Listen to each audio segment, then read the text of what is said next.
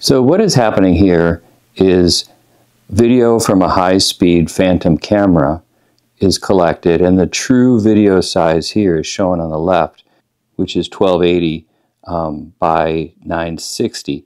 And what's going on is that video has been scaled and shown on the right. So this shows the effect of upscaling high-speed video. And in certain applications, this is a really great solution for getting a bigger picture from a smaller sensor size.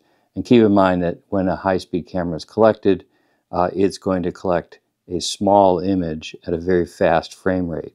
So here is a 1024 by 768, and it's been upsized to 4K. And in this case, the 4K is 3840, 2160 high.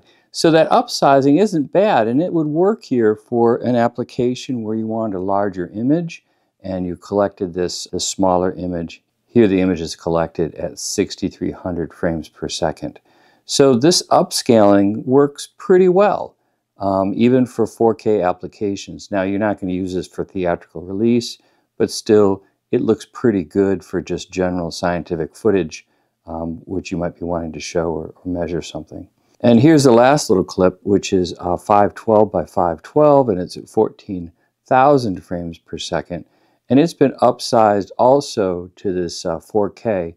And it's not bad. It would work for an application where you needed to show some rain or to have a much larger image. Keep in mind the aspect ratio is a little wonky. If you were going to collect these kinds of images, you'd want to make sure your aspect ratio was correct.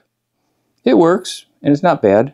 It's a great way to get a bigger sized image from a relatively small high-speed shot.